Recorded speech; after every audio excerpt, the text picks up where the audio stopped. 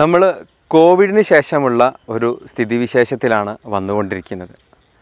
അതിൽ നമ്മൾ അറിഞ്ഞിരിക്കേണ്ട കുറച്ച് കാര്യങ്ങൾ, അല്ലെങ്കിൽ മൊബൈലുമായി ബന്ധപ്പെട്ടിട്ട് മൊബൈൽ അഡിക്ഷനുമായി ബന്ധപ്പെട്ട കുറച്ച് കാര്യങ്ങൾ പറയാനാണ് ആഗ്രഹിക്കുന്നത്.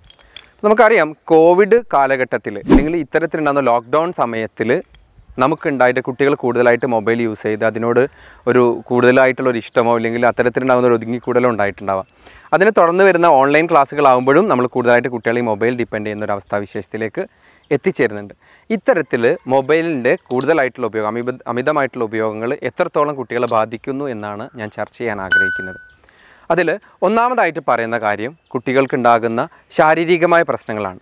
ആ ശാരീരികമായ പ്രശ്നങ്ങളിൽ തന്നെ ഒന്നാമതായിട്ട് ഞാൻ പറയാൻ ആഗ്രഹിക്കുന്നത് കണ്ണിനുണ്ടാകുന്ന പ്രശ്നങ്ങളാണ്. കാരണം നമുക്കറിയാം, നമ്മളൊരു ടി വി സ്ക്രീനിൽ കാണുന്ന പോലെ എപ്പോഴും നമ്മൾ മുമ്പ് ടി വിയിൽ നിന്ന് കുട്ടികളെ അകറ്റി നിർത്തുന്നതിന് പകരം ഇപ്പോൾ ഞാൻ ആഗ്രഹിക്കുന്നത് മൊബൈലിൽ നിന്ന് അകറ്റി കുട്ടികളെ ടി വിയുടെ മുന്നിൽ എത്തിക്കണം എന്നുള്ളതാണ്. ആ വലിയ സ്ക്രീനിൽ കാണുന്നതിനേക്കാളും കുട്ടികളെ കണ്ണിന് ഒരുപാട് സ്ട്രെയിനാണ് ഈ ഒരു ചെറിയ സ്ക്രീനിൽ കാണുമ്പോൾ. അപ്പം ആ ഒരു പ്രശ്നം കണ്ണിനുണ്ടാക്കുന്നതാണ്. അതേപോലെ തന്നെ കുട്ടികൾ കൂടുതലായിട്ട് നല്ല കറക്റ്റ് പോസ്ചർ അല്ലാതിരിക്കുമ്പോൾ, കറക്റ്റായിട്ട് ഇരിക്കാതിരിക്കുമ്പോൾ നമുക്ക് എന്ത് ചെയ്യും, അതിൻ്റെ കഴുത്തിനുണ്ടാകുന്ന പ്രശ്നങ്ങൾ അല്ലെങ്കിൽ നട്ടലുണ്ടാകുന്ന പ്രശ്നങ്ങൾ, ഇതെല്ലാം കുട്ടിയുടെ ശരീരത്തെ ബാധിക്കുന്ന പ്രശ്നങ്ങളാണ്. ഞാൻ ആ ശരീരത്തെ ബാധിക്കുന്ന പ്രശ്നങ്ങൾ പലതരത്തിൽ നമ്മൾ കേട്ടിട്ടുള്ള കാര്യങ്ങളാണ്. നമ്മൾ പറയാൻ ആഗ്രഹിക്കുന്നത് മാനസികപരമായിട്ടുണ്ടാകുന്ന പ്രശ്നങ്ങളാണ്. ഒന്നാമതായിട്ടുള്ളത് മൊബൈൽ അഡിക്ഷനാണ്. എന്താണ് ഈ മൊബൈൽ അഡിക്ഷൻ എന്ന് പറഞ്ഞു കഴിഞ്ഞാൽ, നമുക്കറിയാം, ഒരു ഡ്രങ്കാർഡായിട്ടുള്ള ഒരു കള്ളുകുടിയനായിട്ടുള്ള ഒരു കള്ള് കിട്ടാതിരിക്കുമ്പോൾ കാണിക്കുന്ന മാനസിക വിഭ്രാന്തികളാണ് അയാൾ അതിൽ അഡിക്റ്റഡ് ആണെന്ന് പറയാൻ പറ്റുക.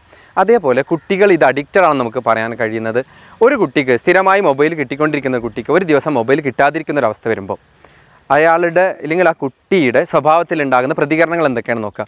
കൂടുതലായിട്ട് ദേഷ്യം പ്രകടിപ്പിക്കുക, അല്ലെങ്കിൽ എന്തെങ്കിലും എറിഞ്ഞുടക്കുക, അല്ലെങ്കിൽ വളരെയധികം അസഭ്യങ്ങൾ പറഞ്ഞുകൊണ്ടിരിക്കുക.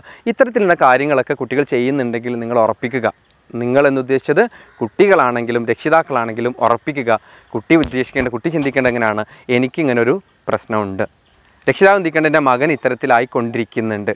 ഇത് വലിയൊരു മാനസിക പ്രശ്നം എന്ന അർത്ഥത്തിലല്ല, ഇത് കൂടുതലാവാതിരിക്കാനാണ് നമ്മൾ ശ്രദ്ധിക്കേണ്ടത്. അപ്പോൾ അതിനൊരു നമ്മൾ ടൈം ബൗണ്ടഡ് ആയിക്കൊണ്ടുള്ളൊരു ഇത്ര സമയം മുതൽ നീ മൊബൈൽ യൂസ് ചെയ്യാം. മൊബൈൽ യൂസ് ചെയ്യേണ്ടതെന്നൊന്നും പറയാൻ പറ്റില്ല. ഈ കാലഘട്ടത്തിൽ ന്യൂജൻ ആയിട്ടുള്ള ആളുകൾ മൊബൈൽ യൂസ് ചെയ്ത് തന്നെ മുന്നോട്ട് പോകേണ്ട ഒരു കാലഘട്ടം. ഞങ്ങൾ പഠിക്കുന്ന കാലത്ത് ഇങ്ങനെ ആയിരുന്നു എന്നൊന്നും പാരൻസ് പറഞ്ഞിട്ടൊരു കാര്യമില്ല. ഇപ്പോഴെന്താണോ സാഹചര്യം അതിനനുസരിച്ച് കുട്ടികൾ മുന്നോട്ട് പോയിക്കൊണ്ടിരിക്കുക തന്നെ ചെയ്യണം. അപ്പോൾ അതിനാവശ്യമായിട്ട് കുട്ടികൾക്ക് മൊബൈൽ കൊടുക്കണം. ആ മൊബൈൽ കൊടുക്കുന്നത് കൃത്യമായൊരു സമയം വയ്ക്കുക. ചെറിയ കുട്ടികളാണ് പോലും കാർട്ടൂൺ കാണിക്കുകയാണെങ്കിലും ഇല്ലെങ്കിൽ ഏതെങ്കിലും വീഡിയോസ് കാണിക്കുകയാണെങ്കിലും അതിന് നിശ്ചിത സമയം വെക്കുക. എത്ര സമയം മുതൽ എത്ര സമയം, ഒരു സ്റ്റോറി അല്ലെങ്കിൽ ഒരു സോങ്, അല്ലെങ്കിൽ ഇത്ര ഹാഫ് ആൻ അവർ നിങ്ങൾക്ക് ഇത് കാണാം. ഇത്തരത്തിലുള്ള ടൈം ബൗണ്ടറായിട്ട് വെച്ചിട്ട് ചെറിയ കുട്ടികളെ ഇപ്പോൾ തന്നെ ട്രെയിൻ ചെയ്ത് തുടങ്ങാം. ചെറിയ കുട്ടികൾക്ക് മൊബൈൽ പരമാവധി കൊടുക്കാതിരിക്കുക. കാരണം അതാണ് ശ്രദ്ധിക്കേണ്ട മറ്റൊരു കാര്യം. പക്ഷേ ഞാനിപ്പോൾ പറയാൻ ഉദ്ദേശിക്കുന്നത് നമ്മൾ കുട്ടികളെ, സ്കൂളിൽ പോകുന്ന കുട്ടികളെ കുറിച്ചിട്ടുള്ളതാണ്. അപ്പോൾ ഇത്തരത്തിലുള്ള മാനസിക പ്രശ്നങ്ങളുണ്ടാകും. പിന്നെ അവർ സ്കൂളുകളിലാണെങ്കിലും നാട്ടുമ്പുറത്താണെങ്കിലും ഈ ലോക്ക്ഡൗണിന് മുന്നേ കുട്ടികളുമായി സംവദിച്ചും കളിച്ചും ഒരു പിയർ ഗ്രൂപ്പിൽ നിന്ന് കിട്ടേണ്ട ഒരുപാട് അറിവുകളും നമ്മൾ പറയുന്നത് കൊണ്ടും കൊടുത്തും വളർന്നിട്ടുള്ള, അല്ലെങ്കിൽ സ്നേഹമാണെങ്കിലും ഇല്ലെങ്കിൽ സഹകരണങ്ങളാണെങ്കിലും കൊടുത്തും വാങ്ങിയും അതേപോലെ തന്നെ ബാക്കിയോട് സംസാരിച്ചും അവരുടെ എല്ലാവിധ ഒരു സൈക്കിക് എനർജിയും നമ്മൾ ഉപയോഗിച്ചുകൊണ്ടിരിക്കുന്ന സാഹചര്യത്തിൽ നിന്ന് മാറിയിട്ട് ഒരു ചെറിയ ലോകത്തേക്ക് ഒതുങ്ങുകയാണ്. അവിടെ ഒരു സെൽഫിഷ് ആയിക്കൊണ്ടിരിക്കുന്ന മൈൻഡ് ചിലപ്പോൾ ക്രിയേറ്റ് ചെയ്യപ്പെടാം. പിന്നെ ഇതേപോലെ മൊബൈൽ വീഡിയോ ഗെയിമുകൾ ഉണ്ടായിരിക്കും, അതിൽ നിന്ന് അഡിക്ഷനും ഉണ്ടാകും. അപ്പോൾ അതിലേക്കൊക്കെ ഒതുങ്ങുമ്പോൾ ഉണ്ടാകുന്ന ഒരുപാട് മാനസിക പ്രശ്നങ്ങളുണ്ടായിരിക്കും.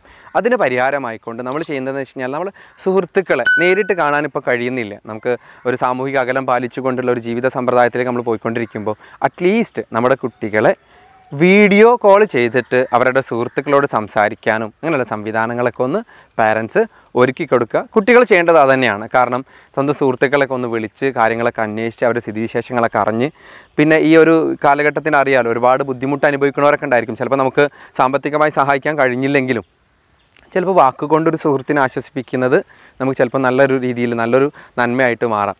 അപ്പോൾ ഇത്തരത്തിലുള്ള കാര്യങ്ങൾ ശ്രദ്ധിച്ച് മുന്നോട്ട് കൊണ്ടുപോകുമ്പോൾ നമുക്ക് ഇത്തരത്തിലുണ്ടാകുന്ന മൊബൈലുമായി ബന്ധപ്പെട്ട കുറേ കാര്യങ്ങൾ നമുക്ക് എന്ത് ചെയ്യാൻ പറ്റും, പരിഹരിക്കാൻ പറ്റും. ഞാനൊന്നും കൂടി പറയാം. നമ്മൾ ശ്രദ്ധിക്കേണ്ട കാര്യങ്ങളിൽ ഒന്ന് ശാരീരിക പ്രശ്നങ്ങളുണ്ടാവും, മറ്റൊന്ന് മാനസിക പ്രശ്നങ്ങളാണ്. ഇത് രണ്ടും വളരെ പ്രശ്നമുള്ള കാര്യങ്ങൾ തന്നെയാണ്. അപ്പോൾ ഇത്തരം കാര്യങ്ങൾ ശ്രദ്ധിച്ചുകൊണ്ടായിരിക്കണം ഇനിയുള്ള കാലഘട്ടത്തിൽ നമ്മൾ മുന്നോട്ട് പോകേണ്ടത്. ഇത്തരത്തിലുണ്ടാകുന്ന നല്ല രീതിയിൽ വളരുന്ന നല്ല മക്കളായി നമ്മുടെ മക്കൾ മാറട്ടെ എന്ന് ആശംസിക്കുകയാണ് ഞാൻ നിർത്തുന്നു. നന്ദി.